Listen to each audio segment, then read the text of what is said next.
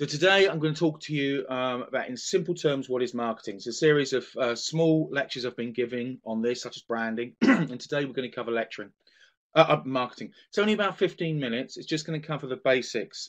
So today we're going to be looking at what is marketing. So that's the research that defines the objectives, that leads to the plan, that leads to actions that you then review. It's also very closely linked to advertising. And advertising is the marketing tools deployed in order to meet the objectives of the marketing plan. Now we're going to cover that in a second lecture. So today we're just looking at what is marketing. And it's been around for a very long time. This, for example, was a bronze plate for printing and advertising for the Lu family needle shop in Xi'an, Song Dynasty, China. It's been around for absolutely forever. So marketing is the process of interesting potential customers and clients in your products and services. The key word in this marketing definition is process. Marketing involves research, promoting, selling, and distributions of your products or services. It's that research. And that's the thing that I really want to get across. Marketing is all about research and putting a plan together, and understanding some of the key elements of that is what I'm going to try and give you today. Given the centrality of customer needs and wants in marketing, a rich understanding of these concepts is essential. So, what sort of concepts are we talking about? First off, we're talking about needs. What are needs? Well, needs are something that people need to live. It could be as simple as food, it could be water. So it may well be cover any sort of products that are within needs, such as, for example, we talk about food, such as supermarkets, that sort of thing. Then we move on to wants. Wants is something slightly different. Wants are something we desire. So for an example would be that yes, food we need, but we want to buy a luxury item, a luxury watch, for example. When a normal watch would tell the time, but we want to spend more money. A want, it's aspirational, something we actually desire. And then demands. The demands is really interesting. Demands is all about the fact that you now have the money to actually satisfy those needs and wants. Now, demand would be the case that we live in a society where, say, a certain group of people have excess cash. We may be in a society where a certain age group have an excess of cash, allowing them to not just meet basic needs, but also satisfy a lot of their wants. And it's putting your products within and your services within these that really answers the marketing plan. So let's just talk about some of the terms you'll hear within marketing. B2B marketing. What is this? What is B2B marketing? Well, that's business to business. What does that actually mean? Well, it might be, for example, producers. It might be something as a toy company that buys plastic from a supplier. That's a B2B. Might be something as simple as a hair salon. A hair salon has to buy colours and products to actually service its own clients. It will buy these off of another company. That hair salon also may well be marketed to by other businesses such as BT, for example, or another telephone provider or internet services. Anything that is B2B.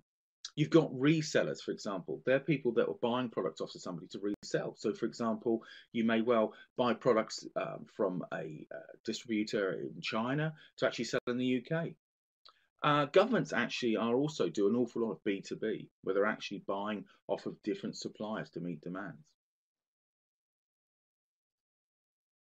And then we have B2C. Now that's the one most small companies find themselves dealing with, or they think they do.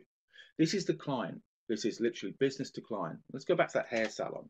That hair salon's really kind of nice and easy because you can just turn around and say, well, actually, okay, it's really simple. I have clients come in, they're paying me direct, and that's business to client, easy.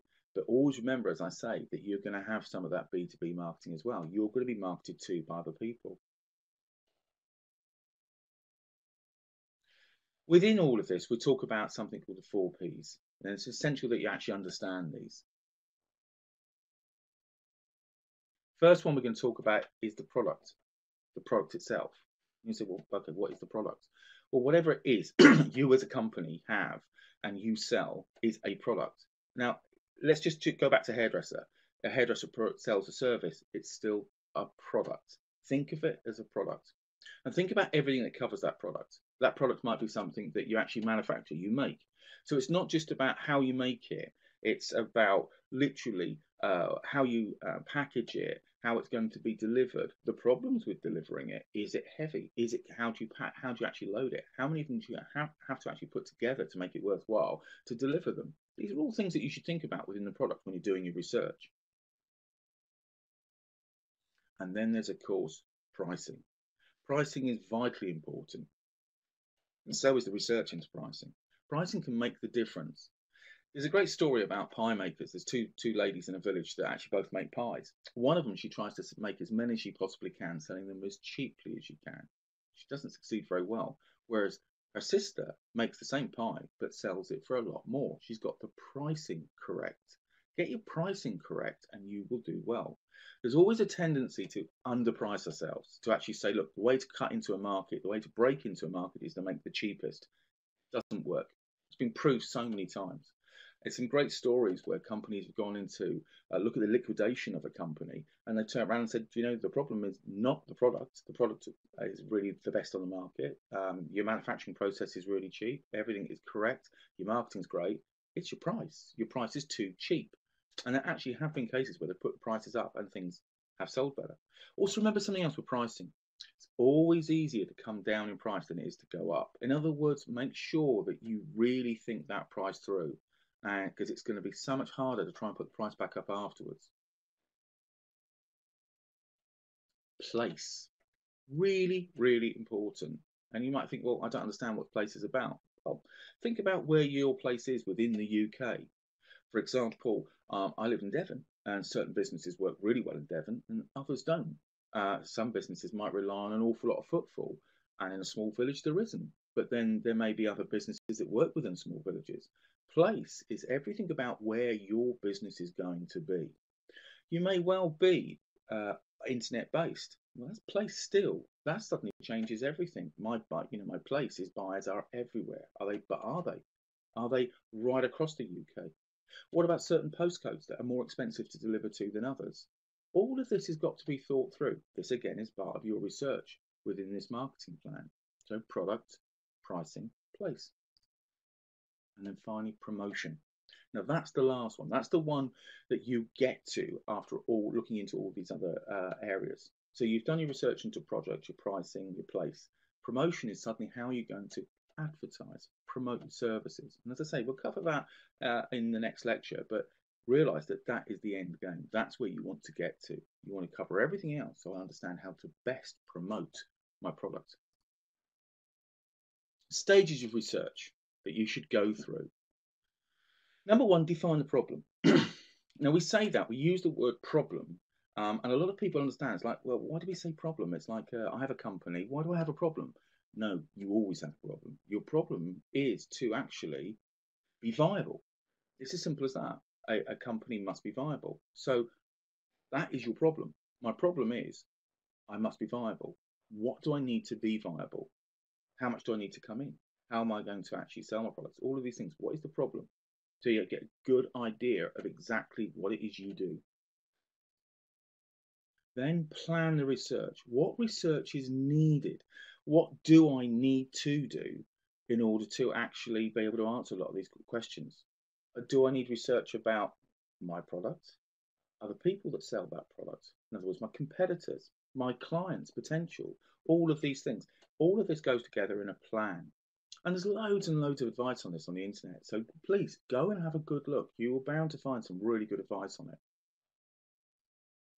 And then carry out the research. Literally carry out the research into all those areas. So the first thing is the plan. And then from that plan, carry out the research. Who are my competitors? And then everything I can find out about them. What do they what is their pricing structure? What are they doing for advertising? All these sorts of things. Then it's interpret the data. In other words, when all that research comes back, what does it actually mean? What can I do? How can I use that research moving forward? That's that interpreting the data area. And then it's implement the findings. And that's as simple as that. Marketing research always is about first define the problem. Plan the research you're going to undertake. Do that research. Interpret that data, the results from that research, and then interpret the findings is simply make a plan and follow it through. What am I going to do now? Oh, must talk about public relations. That one always comes in as something that people don't quite understand that is linked in with marketing, but it's just to one side. But I thought I'd cover it quickly today. Public relations is the use of media tools to promote a positive view of a company or product in the public's eye. Yeah. Okay, so public relations may well monitor what's going on TV, on social media, etc. It can involve interviews, speeches, presentations. Yes, but the real thing that's important is it's free advertising. Public relations is really something that's important. How people see and perceive your company, however small that company, is really important. I covered this a lot in branding in my previous lecture, but it's still vitally important to think of it here. But with PR, why I popped it in here is it is free. You could be doing some charitable work for local charities, etc. You could be giving away free vouchers or something like that to actually promote your company. All of this will generate free publicity, which is a very good thing to do. PLC, product life cycle, another set of terms, but actually really interesting to get into. Product life cycle is a tool used by marketing managers to gauge it based on a few assumptions. Simple as that. A given product would possess through its introduction, it then grows, it matures, it declines. What it's really on about is that no product coming to the marketplace is ever going to perpetually last. Simple one, somebody might turn around and say, well, you said food earlier. We always need food. No, but the packaging changes, the way it's laid out. For example, for me, my generation, I would never have believed that people would have paid money for water.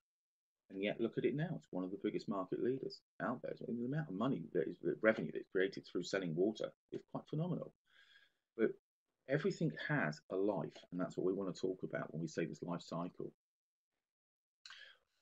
These are simple terms that are used quite often. They're American terms originally, but I kind of like them because I think they really get across. Everything starts off quite often. A good product will start with a rising star. It's really in demand. It's flying off the shelves. It's just quite amazing. This is really great. Then goes into a cash cow. It becomes a product that is like it's easy to produce.